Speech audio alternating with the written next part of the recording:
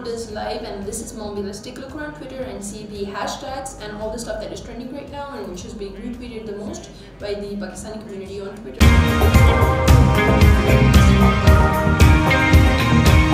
Words like violence break the silence, come crashing into my little world.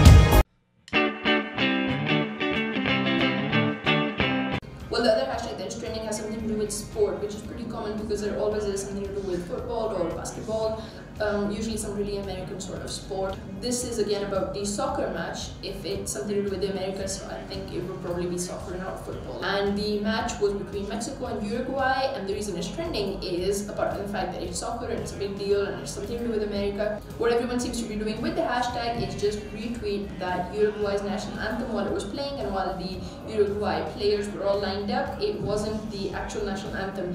Tweets are funny, and some of them say, well, it's a disgrace, and yet another tweet says, oh, it's a shame because the Uruguay national anthem was the one anthem that was worth listening to.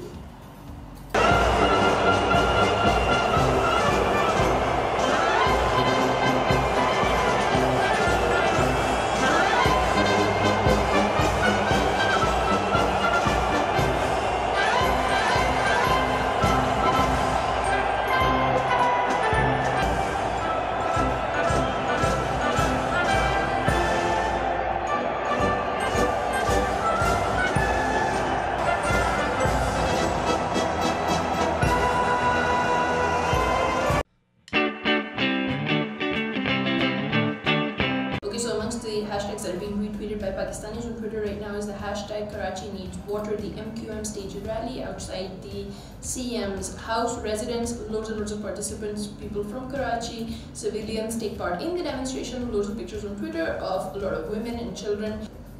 The controversy must be about how the water actually gets to the residents of Sindh when it first of all has to make sure it's clean and safe. So checking out the official Twitter pages for the politicians involved in the demonstration, the leader of the MQM and of course the chief minister's own public profile. Okay, so those were all the hashtags and stuff that was trending right now. Let's keep an eye on the trends and see how stuff keeps changing. Meanwhile, it is a bye-bye from me, Mombi.